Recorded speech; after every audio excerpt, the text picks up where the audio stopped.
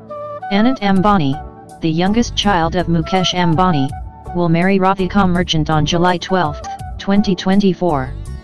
Prior to the wedding, a 3-day pre-wedding celebration is being organized by the Ambanis.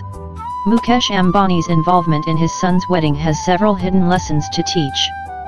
Silently and with a calm demeanor, Mukesh has broken several stereotypes in Indian wedding.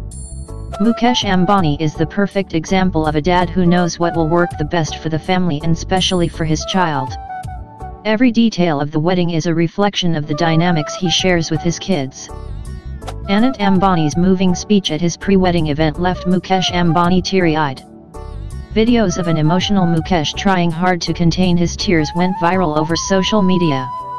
As a doting father, Mukesh takes that extra step to make sure a celebration is indeed a celebration for everyone.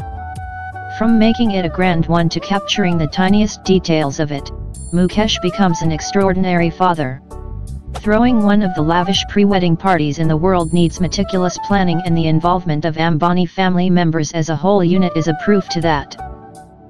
The Ambani's pre-wedding gala has incorporated Indian values and tradition in its entirety. Including a speech event in a wedding celebration is a thoughtful approach. It encourages kids to come forward and thank their parents. It signifies the core of Indian values, which is respecting the elders. The Ambani household follows the Indian wisdom Atithi Devo Bhava to the core.